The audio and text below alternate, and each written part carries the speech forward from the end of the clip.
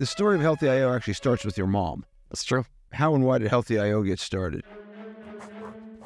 My parents were at the point where my dad was kind of already figuring out how to close shop, and they were in China. We get a call, actually my oldest brother, which again, it's a hierarchical family. My oldest brother, he gets the call from my dad. That's how things are done. My mom fell. She was pretty badly injured, lost consciousness for quite some time. They're now hospitalized. He feels everything is fine. They want to fly them out to Hong Kong in a couple of days. And they think she broke a couple of ribs, but he kind of feels that's not the case. So having worked with Peres, we always had trauma doctors with us. So I had on my speed dial some of the best trauma doctors in Israel. When my brother told us the story, I said, put Dad on the line immediately. I want to hear from Dad. And he said he has CT scans. Luckily, by the way, they bought an iPhone 4, their first smartphone before leaving. So I said, do you have your iPhone 4 with you? Yes. Just take pictures of CT scans and send it by email. And I sent it out to a couple of those trauma doctors. Like, oh yeah, that's very clear. She has, punctured lung. And so she can't fly for the next few days, definitely not on a medical flight, because when they take off, her lungs can collapse. Like she could literally die. I was like, no, she's supposed to fly the next day, like on a commercial flight to Hong Kong. He's like, no way, she's not flying. Hang up the phone. Obviously we take care of it and whatnot. And suddenly I'm like, wow, is it possible that between the smartphone camera, the CT scan, knowing some people who are kind of by fluke, right? So if you kind of remove one of these things from the equation, no camera on the phone, no bandwidth, she may have died, right? Like this could have been like a horrible outcome. And that got me thinking, and I started kind of plotting. You saw that deck. This was later called by the economists when they wrote about us, the people who dreamt and created the medical selfie, right? So, in a way, that was kind of your mom invented the medical selfie. My mom invented the medical selfie, for sure. Today, I'm really excited. I'm here with Yonatan Adiri, who is the founder and CEO of Healthy IO, and most importantly, is married to Maureen. We here at Olive are investors in Healthy IO. And I would love for you, Yonatan, just to give your brief 1-second background on who you are, and then I'll dig in some more. So I think you started off with the most important things. I'm married to Maureen. It's been now 15 years, and she made Aliyah from Switzerland. We have 4 kids, so I'm a father of 4. I'm also the youngest of 4, but in my case, it's only boys, the youngest of 4 boys. Born and raised here in Israel. Grew up outside of Tel Aviv, and then joined school in a certain program that allowed for us to take our undergrad while we were in high school. So I never graduated high school, left that piece behind me. Had a very unique military service for about 5 years. And then... What did you do in the military? So this was a very interesting period. I grew up in the late 90s. Those was the Oslo years, delegations of Palestinians, the disengagement from Lebanon, where 2 of my older brother's friends died when we were there for 18 years. So we were thinking we're the peace generation. And then we ended up with 5 years of a very difficult period, suicide bombings and so on. So I joined the Army in the end of 2000 and was given a very unique task of being the chief negotiator for the Army and the Red Cross. This was a period where 3 angles, like international law was being rewritten around kind of modern warfare. Israel was deploying so much tech into trying to figure out what to do with suicide bombers. And so this was like watching life on speed, right? And the third was that the entire diplomatic space around what cannot be done was also affected by 9/11.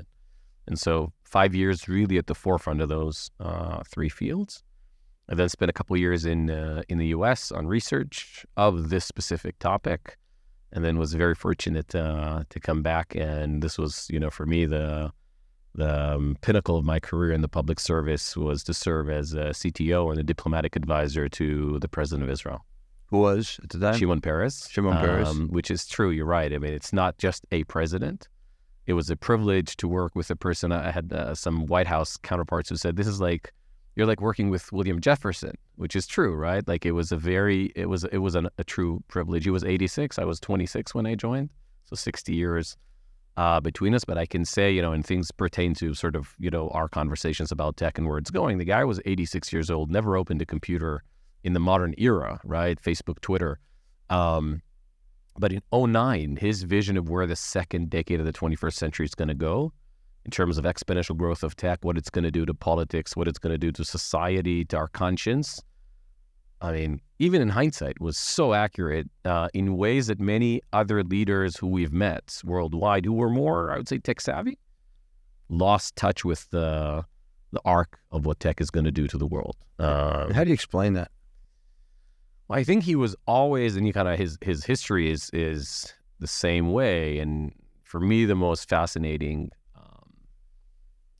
decision-making process he went through, the defining episode in his life was not Oslo, was not the nuclear facility, all those things you read about in books. And I spent many hours with him on what he did in '85, where the country was at 410% inflation, 6 weeks ahead of a default on its debt. And he redefined, he's one of, for me, the kind of most impressive heads of state of the 20th century, that is, in terms of the ability to see a crisis coming and using it to redefine the core kind of values of how the state is built. People think it was an economic restructuring. It was far more profound. And so in everything he did, he managed to kind of see the noise and there's a lot of technical things you got to fix, but he always was looking for the Archimedean point, right? What is the one or two things I can do? Knowing that political capital is very scarce, right? So if you have political capital, don't spend it on like a 20% reform incremental, just go and hit kind of the nail on the head. And he had the same vision with regards to tech. I think also when you're a curious person the way that he was naturally, and you'd lived through, the 50s, what happened in aviation and then what happened in space, and you've co-founded the state of Israel, you're like, everything is possible. So there was no limitation to his imagination. What was more profound about the reform in 1985? For those who don't know, Yonatan mentioned that there was 400+% inflation in Israel. You literally walk in with a stack of bills to go buy milk, and it wasn't enough. Mm-hmm. And in addition to that, it's a year after a big bank fraud crisis here. Right. It was called the North American Bank in Israel, and a bunch of unstable governments as well. Mm-hmm. So what was more profound about the change from a systemic level? So I think what he identified as an opportunity to go back to the basic level and rewrite, like the force of the magnitude of the crisis was so profound that he did not want to waste the political capital on kind of structural reforms on the top. And I think what he identified, and we've had many hours of conversations around that, was a transformative process. It was worldwide. Remember, this is a couple of years after Thatcher in the UK. We've had 30 years post World War II. This isn't working. We're not a British Empire. We're not going to make small reforms because they're not going to do. We're going to go to the core, right? Same with Reagan, Volcker, end of the 70s. Same with Deng Xiaoping in China. So Peres was inspired by that. He saw the imminent collapse of the Soviet Union. This is 1985, right? And the peace with Egypt that happened a few years earlier kind of got him to the recognition that the operating system, if you will, of Israel, 1947 throughout 79, 80, was just not working anymore, right? The paradigm, we were at the tail end. The 1985 crisis was not an economic crisis. It was a crisis of an old paradigm. A couple of numbers and figures, right? The Israeli economy was 75% of the GDP was publicly owned in 1985, right? Yeah, publicly owned, government-owned companies, the exactly. public sector. Yeah, public sector, basically, right? Owned 75% of the economy, right? As we said, 410% inflation ended up kind of as a result of that. Just to state the obvious, part of the reason is that all the government wages were linked, and all these wages were linked. So they had unionized. Yeah, exactly. It was unionized. You tripped one person's salary and tripped the whole system's salary up to the top. My father had a truck electricity garage for 50 years, and he was one of the quarter of the population. Was entrepreneurial and kind of self-made man. He immigrated here from Iran in the early 50s, and it was very peculiar to him in hindsight when I had conversations with him. Solel Boneh, one of the biggest construction companies in Israel, was publicly owned. So every employee at Solel Boneh had publicly owned does not mean IPO like public markets owned. It was owned by the state. Government. State-owned, I should say. Right, state-owned. Right. Right. And so drivers of trucks would come in for months and months, and he would be like, oh, like the prices went up, and they wouldn't care. And at some point, he's like, my supply chain is going up. I'm trying to figure all this out, right? And he didn't have more than basic education. He didn't go to university. He didn't have that privilege. how to figure out, P&L and how do I plan and so on. And he's talking to people and they're like, I don't care. My salary is linked to the CPI, right? So I don't really care. And by the way, a couple of his really good friends, one of them committed suicide because his business collapsed because he just couldn't handle, the changes in supply chain and so on and so forth. So really tough period. And I think going back to sort of where Peres goes, he kind of understands there are fundamental areas that really shifted from the last paradigm definition in the late 40s. And I think he kind of assigns three fundamental working assumptions for Israel, which kind of worked really well until, call it a decade ago, right? We are kind of at the tail end of that. One, he identified this, again, the imminent collapse of the Soviet Union as sort of we won. We bet on the right horse, our relationship with the U.S., with sort of the West, because remember, Ben-Gurion founded this country in a sort of like a schizophrenia, right? Like we're semi-Soviet, socialist, we have a great relationship, with that part of the world, and we're liberal, Western democracy, so on and so forth. And he kind of tried to also diplomatically live in that space. Peres identified that has to stop. And that was one. The second piece was a complete, I would say, liberalization of the economy, and the fact that he was considering the fact that we had peace with Egypt. And by the way, if you kind of think in hindsight, it made a lot of sense. This was the only army that kind of had the magnitude to threaten Israel. No existential threat, right? So a lot of decisions coming out, like he fired 15,000 state employees in 1 week. That's the depth and breadth of that reform. And the third was what we can learn from the peace with Egypt is that, land for peace works. So let's try to exercise this formula with, the West Bank and Gaza. So I think, what he put in place in 85, yes, it was an economic reform, dollarization, for sure. But he actually used it as an opportunity to spend the political capital on the fundamental operating system and put in place a paradigm for the first time since 47, which I think really served Israel incredibly well for 35 years. We're now at the tail end of that. Right. We'll come back to that in a second. I just want to ask you one last question. Yeah. What's the one thing you took away from your time with Shimon Peres?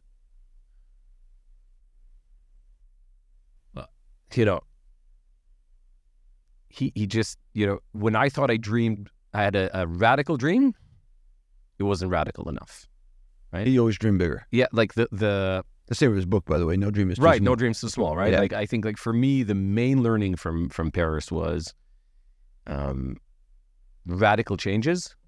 They do happen, and not only that they happen, you can make them happen. Right. And he was such a in his age, sort of after that illustrious career, Nobel Prize, whatever. He was a very subtle man to work with, very easy to work with. We had a great trust, and he was. So you couldn't kind of see this famous Shimon Peres 60s, 70s, 80s, like, grit, things that made him who he was as a brand, right? But in conversations, when you would go in hindsight, you would really realize, like, some of those processes, it's not only that he had an imagination, he literally made it happen. Yeah. And part of the reason why he was such a hated politician is when you go down to that level of the working assumptions of the system and you try to instill a new paradigm, it's painful. Right? Thatcher was hated for many years. Reagan was hated for many years. And Peres was hated for many, many years because he went down into that fundamental level of what is it that we're trying to get done here?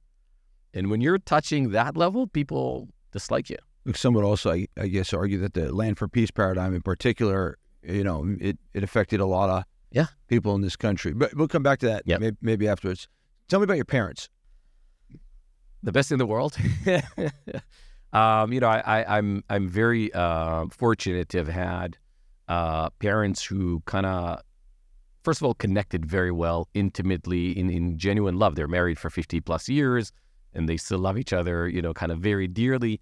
And there was something very old school about the way they built their relationship and what they modeled for us, which was a sense of like division of labor and parity at the same time, right? It was very clear who does what for us as kids. It was very clear sort of who has, my dad, would wake up at 6:15. At 6:30, he made his sandwiches for work. At like 6:42, he would go out. I remember I used to joke with him when I would join him to go to the garage. he would, this was before Waze, he would know like where traffic would hit, and he would kind of time himself so that he would change the radio. These were like old dials. He would change the radio from music, like Galgalatz, to Reshet Bet, to like talk radio at 7 a.m. sharp, and that would be like 7 minutes before he opens the garage gate. Like, it was amazing. He was a very kind of meticulous, routine, hard worker. He had a lot, like, now he's almost 80 and we have a lot of kind of adult conversations. I realized how hard it was for him, the burden he took on himself to get out of the immigration camp, which is where he came from, coming from Tehran, one of the biggest cities in the world during that time, the Middle East for sure. What year did he immigrate to Israel? 51. 51? Yeah. This is the Shah and Mossadegh, and it was big, and 4,000-year history. And he ends up in a tent, kind of town, shanty town in a way, right? Near Ramat HaSharon for 7 years. And he leaves when he's about 14, 15, understanding no one's going to help me. Like, I gotta do something to pave a better future for my kids. So that burden of being a breadwinner was very, for us as kids, we didn't feel it. Now in hindsight, I kind of understand that he's, it was hard for him. And we learned work ethics from him. We learned, I'll tell you a funny story. I went with him to the garage many, many months when I was, call it 8, 9 years old until 13, 14. And he would never let me do anything beyond running errands. I remember one summer, he gave me a task. This is 4 p.m. The garage is about to close. These are big trucks. So there are a lot of oil spills, right? At the end of every day, you need to clean. It's a safety thing. There's like shreds of paper or wood that you have to put on it so it absorbs it and whatnot. So he tells me, go and do it. I think I'm 13. I'm so excited. My dad told me I can do something in the garage. I go, and I kind of pick it up, and he screams at me from the second floor where he was kind of having tea. That's not how it's done. And he comes down, and like, this was, the most mundane, simple thing, at least looking at it from the outside. And he tells me, no, there's a way to do it. Look how you do it. Da, da, da, da. So for him, everything was a profession. For him, everything is, there's a proper way to do things. So I think for me, that was kind of tacit learning. He's not a man of many words, right? My mom was just infinite love. Kindergarten teacher. She always kind of gave us this feeling that whatever we do is great. Let's be good people. And I trust you that whatever you'll choose to do, you'll do great. Just like no pressure, do whatever you want. She makes fun of me like when I was about 5. And again, in hindsight, now having 4 kids, I have so much admiration for the way they did it, right? This was truly scarcity, and they built themselves up from nothing. I was she was asked by my kindergarten teacher to have me kind of diagnose or whatever, right? And there was a young kids curiosity camp kind of thing happening in Tel Aviv University now. For her, at 4 p.m., right, with 3 other kids, and my dad coming from work at like 6:30, where she had to kind of be at home for, to drive with me, drop me off there, wait for an hour, and then come back was quite a big thing to do that once a week. So we're going, and it was like an amazing quality time. And then Chol HaMoed Pesach, right? And I tell her, Mom, next week, there's no class. I'm 5 years old. She says, of course there is. I was like, Mom, there isn't. No internet, like whatever. So she takes me there, drops me off. By the way, my kids are there also. Yeah. And now it's like, looks very small to me, but as a kid, I remember it like being huge. This is like 1988. We had like public phones, pay phones, but we had asimon, like a specific... a token. A token. So I had that token here in my shoelace. Yeah. For those listening, in America, if you put like a dime or a quarter, that's how you operate the payphone. This was just asimon. It was a little kind of silvery piece that had a hole in it. Exactly. You'd put them on shoestrings to kind of hold them on. So Yonatan was describing that he would keep an asimon in his shoelace. Yeah. So that was my mom's, no smartphones. That was my mom's kind of, if something happens, we had to memorize my dad's garage number because there was always someone there answering. It was an easy number, 550-50-40, like I still remember it. And, we had a drill. And so I said, Mom, there is no class today. She's like, I'll see you in an hour. And she drives out, right? Sure enough, I go in. There is nobody. Like literally nobody. So I walk around looking for someone to kind of help me, call my dad. Like in hindsight, I'm like, I'm totally cool. I'm walking around and I find someone. She's a very nice woman. I kind of take my shoelace off and She gets me to the payphone. She calls. I'm not even tall enough, right? And she says, "Hi, I have your son here," and I'm totally cool. I answer my dad. My dad's like impatient in the garage, like, "What's going on?" So I'm like, "Abba?" "Yes." And I burst into tears. "I don't know where I am. You have to." And I think within less than 10 minutes, he was there. And my mom says that from that point on, I would sort of guide my own path. And I have to say, to her credit, when people look at my kind of journey from the outside, it looks like an overachiever kind of thing, pushing, whatever. My parents always kind of, "Oh, that's what you think you should do? Great. So do it, right? You want to go to this university thing? Sure." Even at some points, they tried to discourage me from doing those kind of things, because they just, kind of just do things the regular way, right? Yeah. So that's... My mom used to say that at Friday night dinner that she prayed she would have mediocre children. You probably heard this from my mom, because yes. the line between excellent or genius and crazy is really, really thin. And my dad, when we joined the army, all of us got the same story from him, because he was in the Yom Kippur War and he had dreadful stories, and he was like, you go to the army, never volunteer, don't be at the beginning of the line, and not this mediocre, excellent people in the army get killed. That was kind of and it was for many years, it was kind of his thing, just play it safe, right? I came out of this camp. Mom and I are taking care of the education opportunity for you. Get a job, a steady job. And by the way, this is important, because I never thought of myself as a person that would go outside of public service. I always thought of myself as kind of having to serve, right? Having a job and having to serve ideals. And when my mom was 60, it was 15 years ago, we sat together, and it's we were joking, because all of us found out that he told all of us the same thing. We never talked about that. And we asked our mom, how is it that was Dad would verbalize, right? But we all felt that we have to do things in a certain way. And she said, what you'll find out as parents, and she was spot on, kids don't listen to you. Yeah. They observe you, and what you do by example, that's what they pick up, right? Or they rebel against what you tell them. Exactly, yeah. Which is part of that, probably. Yeah.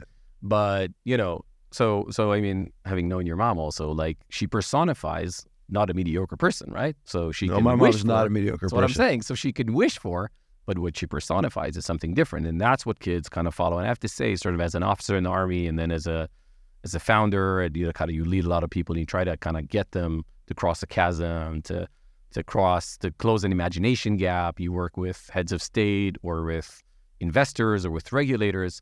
This notion of nothing comes easy, just to be very diligent, and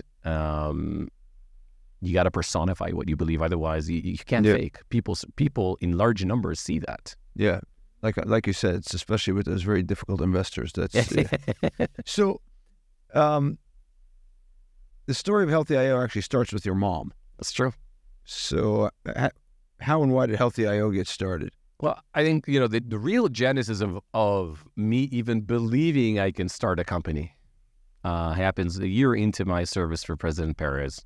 There's an experimental teaching experience hosted at NASA Ames in Mountain View called Singularity University, where a group from MIT dedicates about 100 days over the summer to teach people. This was 2009.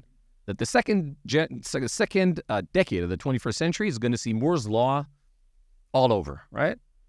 And after a year of building this idea of tech, diplomacy, whatever, the president asked me to apply to this thing. I think you should go, because we can then kind of understand things in a different way and try to build a better diplomatic, technological kind of vision.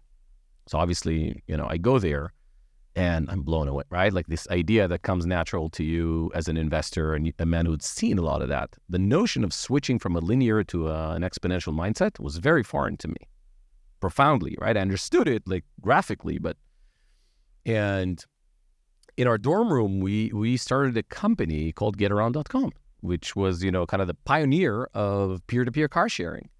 So while I have no claim to fame in executing on the company, but I was really there when we built the idea and was on, the kind of founding team. And then I came back to serve the president, and I'd met Maureen, which I still, I knew I want to marry her. So for me, it was very clear, I'm not staying there. I'm coming back. The privilege of serving under Peres was just too big. And knowing that I want to marry Maureen, who made Aliyah, she's not going to go to Silicon Valley. Like, this is where we're going to build our family. That was for me a mindset shift. That maybe there is a possibility that, I'm not a doctor, I'm not an engineer, I don't write code, I come from the kind of policy space, that I could really change the world. Because if exponential tech is a reality and the law of accelerated returns, right? Like, it's going to be cheaper to get things done in a global magnitude, then, hey, like, can I really build a company? Can I really not just be the advisor to or in public service? Can I really get it done? So the seeds were planted at Get Around and at NASA. Fast forward, 3 years later, I decided I'm leaving public service. I decided the decade ahead, since I am committed to, the ongoing beta, which is Israel, right? I asked myself a question: how do I serve my country best? Into the fourth decade of my life. Do I kind of take the turn and become a young member of parliament? Which I had an interesting couple of opportunities to do that, and designate myself as a forever political kind of whiz. Hack. Yeah. Never doing... Maybe you'll be a whiz. I think you could have been a hack. For sure. Okay. Or do I really take the turn where I can fail and try to go bottom up and build a company? And there's a reason why I ended up in healthcare, which is, in hindsight, quite a tough one, because it was very close to public service in a way, right? Like the good we made in the world at Healthy, the 1 million people, that's our benchmark from a couple of weeks ago, the 1 million people that used our AI to diagnose early that their kidneys are not working. That's a public good in a way, right? Like, that's a dent in the universe that is meaningful to me, and that sort of served the purpose. And I made a decision, like, sure, I can fail, and this may end up, within a couple of years, and, then I'll have to try and pick up the pieces and figure out where I'm headed. But if I really want to serve, if I really believe genuinely that if people want to serve the country, they got to do stuff. They got to fail. They got to put themselves in a place outside of the political sphere so they can learn business, job creation, technology, the things that really are going to define the 21st century, and they need to do it bottom up. Now tell me about your mom. How did your mom help you start the company? So decided to leave and decided to do that, and was kind of ideating, was looking into things. My parents were at the point where my dad was kind of already figuring out how to close shop, and they were traveling a month every year. And they were in China. Luckily, by the way, they bought an iPhone 4, their first smartphone before leaving. And we get a call. Actually, my oldest brother, which again, it's a hierarchical family. My oldest brother, he gets the call from my dad. That's how things are done. Gets a call. My mom fell. She was pretty badly injured, lost consciousness for quite some time. They're now hospitalized. He feels everything is fine. They want to fly them out to Hong Kong in a couple of days. And they think she broke a couple of ribs, but he kind of feels that's not the case. So having worked with Peres, we always had trauma doctors with us. He was, again, 86, 7, 8, 9. So I had on my speed dial some of the best trauma doctors in Israel. And I asked my dad, actually, not true. When my brother told us the story, I said, put Dad on the line immediately. I want to hear from Dad. And he said he has CT scans. So I said, do you have your iPhone 4 with you? Yes. Just take pictures of CT scans and send it by email. And the joke in the family was that my dad responded, what is ML? What is this ML I need to do? Because he was totally outside of, figured out how to send, Gmail, whatever, sends it out. And I send it out to a couple of those trauma doctors. I was like, oh, yeah, that's very clear. She has, punctured lung, and there's some pretty serious stuff going on there. They didn't do the right process. And so she can't fly for the next few days, definitely not on a medical flight, because when they take off, her lungs can collapse. Like, she could literally die on the plane. I was like, no, she's supposed to fly the next day, like on a commercial flight to Hong Kong. He's like, no way, she's not flying. And one of you guys better fly out to China, spend a few days with her, so that then, we can fly her directly to Israel on a medical flight. So hang up the phone. Obviously, we take care of it and whatnot. And suddenly I'm like, wow, is it possible that between the smartphone camera, the CT scan, knowing some people who are kind of by fluke, right? So if you kind of remove one of these things from the equation, no camera on the phone, no bandwidth, she may have died, right? Like, this could have been like a horrible outcome. And that got me thinking, and I started kind of plotting you saw that deck. I started plotting different areas of exponential behavior around smartphones. And I ended up with about 6 of them. So one was obviously camera quality. It was clearly exponential. Knee of the curve was somewhere around 2015. It was very clear. This is 2012, 2013. Bandwidth. I mean, you just look at Netflix and you understand this dynamic is going to drive massive explosion of bandwidth. And by the way, we would pay 30 cents a text message in 2012, right? 2016, it's like infinite bandwidth for zero, basically. Battery quality on the phone, bandwidth on the cloud, like how do we get, storage on the cloud, computation on the cloud, computation on the phone. They all kind of look the same. And they all converged around, if you kind of plot them well, around 2016. So I was like blown away. Like what we just did in 2013 with an iPhone 4, like you can do exponentially more. Again, going back to Peres and like dream big. We can go to the FDA. This is not some wellness thing we can do here. We can deploy AI on the phone. Did you call it AI then? No, I actually called it basically computer vision. Right. That was like the thought, right? State-of-the-art computer vision that would run on the phone, on the computation, on the phone, and would deliver on near zero cost bandwidth images to the cloud and, kind of decipher for medical grade, clinical grade. This was later called by the economists when they wrote about us, the people who dreamt and created the medical selfie, right? So, in a way, that was kind of your mom invented the medical selfie. My mom invented the medical selfie, for sure. No, but it's been a treacherous road, right? First of all, to raise capital was a nightmare because, this was a very odd vision, right? This is 2013. A lot of the kind of gaming apps are out there, very nice, risk-reward equations for investors. And here's this guy coming, saying, first, there's a risk of creating apps. That's a certain risk. I'm going to create a medical app without hardware, and I'm going to get it through the FDA. And so nobody believed in that, right? And so we went to like gaming and app funds, and people heard the name FDA and were like, no way. And then we went to folks dealing with healthcare, and they said, you're not going to get computer vision. Like, it was hard for them to imagine what I saw happening in 2016, this convergence. Nobody believed in that, right? Nobody believed that you can get the clinical grade, no hardware by then. It's not that there's no hardware. It's more that it's commodity hardware that was getting better on its own because of the selfie, because of Netflix, because I think there was this. When I say no hardware, I mean the consumer or the patient does not have to buy or add anything to their phone, right?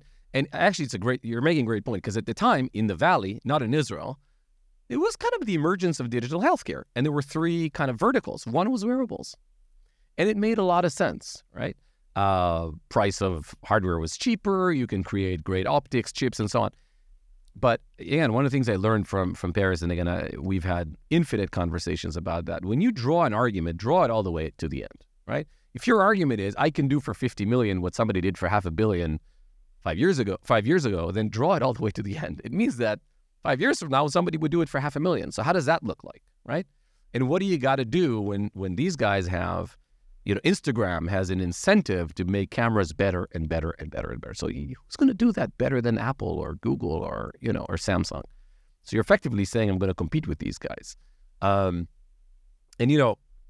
Now we're north of a decade later, 1 million patients, north of 50,000 cases of dialysis averted in all the markets that we operate, because what we do is we allow people to test at their speed of life, right? Part of the crisis of healthcare.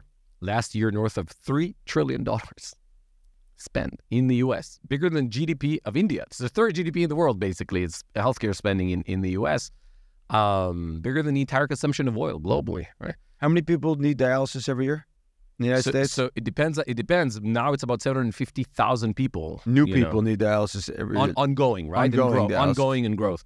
This is 160 this year. 135 was last year. $160 billion cost to the American taxpayer every year because dialysis ends up. And it's fully avertable. Exactly. Right, with early diagnosis. So the extent that the smartphone is ubiquitous and it can get into people's hands and you create a clinical grade medical device, anybody can pee in a cup, take a picture, that medical selfie. And beyond that, the drugs are generic. So not only that we have a solution, it's super cost effective. Right? So this 150, 60 billion could easily be 30 to 35 billion, right? And so that kind of, when you look back, it now is a clinical reality, but so many things had to happen for that to eventually happen. You've been obviously on that journey. Seven rungs of hell. Yeah. And, first of all, I would say we've survived, 4 waves of extinction in the industry, right? The 2016 extinction, period 1, which is, to kind of summarize, Google primarily promising the birth of an AI, by then already AI, with a white robe that would rid us of cancer. Google Health and this or that, the other. By the way, it's now almost a decade later, nothing to show for. And they closed that division, right? And the wellness and hardware, all of that died in 2016. That was wave of extinction, the first wave of extinction. The second, and this is credit to Aleph and to you, right? Because you became a partner before, during, and after the Theranos criminal case, right? For people outside of healthcare, urine testing on the phone sounds a lot like blood testing at home, right? So they kind of draw the parallel. Nobody wanted to talk to us. Yeah, Elizabeth Holmes cast a pall over the entire market. And I would say even today. Yeah, even today, there's still a part of that. Oh, here's another crazy hack, liar, whatnot, right? And now we know it's criminal, and that court case has been adjudicated.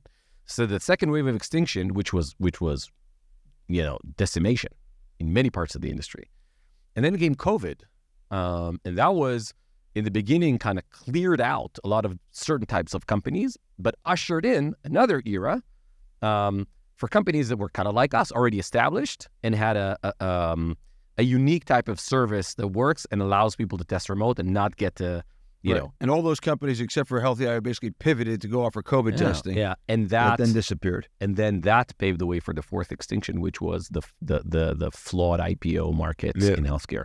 We've seen, there's a company I admire, and it's a shout out to these guys, Q Diagnostics, call it Nespresso of medical testing. IPOs in the end of 21, $3.5 billion IPO, Goldman Sachs sponsored, and everybody has their eyes on that and saying, hey, finally, digital healthcare, right? And you look at Livongo, and within 6 months, they were worth a fraction, and today they're worth, depending on the day, south of $50 million, a $3.5 billion. So call it mid-21. Investors don't want to, they saw already a wave of how do we make money of this in large scale? And that, so 4 of those waves of extinction in which, many stakeholders, the regulators, the reimbursement agencies, the governments, the insurers, they all reset every 3 years. And so, do you see HealthTech being able to get rid of dialysis altogether? Yeah. You do? Yeah. So beyond that, I think HealthTech's 2030 vision, if everything works well, every medical process that's done with a clinician's eyes, nurse or doctor, right, will happen on the phone. These cameras are going to get, I would say even not cameras, optical sensors. There's a good opportunity that somewhere in 2027, you have a hyperspectral, near hyperspectral capacity on your phone. You can do dental stuff. There's so much you can do that's done now with optics in the office or with clinicians' eyes. So, I should say that HealthTech already does that with wound care, right? Correct. Where they provide nurses, same single smartphone, different software, or even the same back-end software with a different application to diagnose people's diabetic wounds. Yeah, make them heal faster. Again, Michael, to simplify, and again, you've been such a champion for us. So when my imagination was capped, even though I thought I was imagining big enough, for instance, the acquisition of Inui, right? We acquired a competitor from Silicon Valley, very uncommon for a company kind of our age at that time.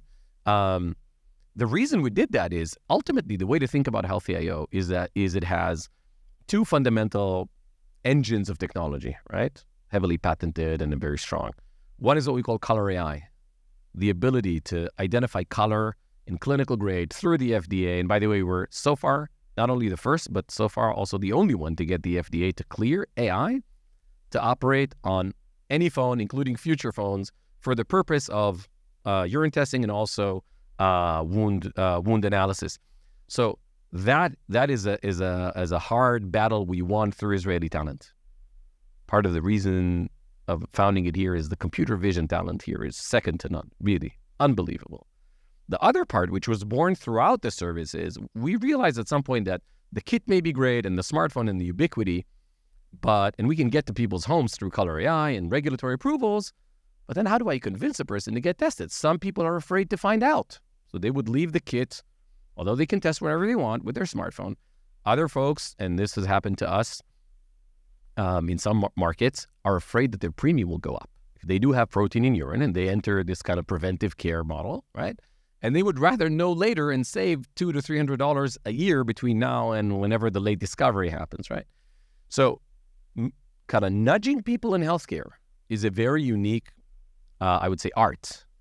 And thanks to big data and thanks to what we were able to create back in the day, now, more and more generative AI, identifying when's the right time to nudge you, with what language, and with, is it kind of risk-driven language? Is it, hopeful? Is it comfort, convenience, and so on? That's Persuasion OS. So between Color AI and Persuasion OS, you now have two engines that whatever optically can be done by the phone, HealthTech is the best platform in the world to do that. So let me summarize this for a second, which is you went through 4 extinction events.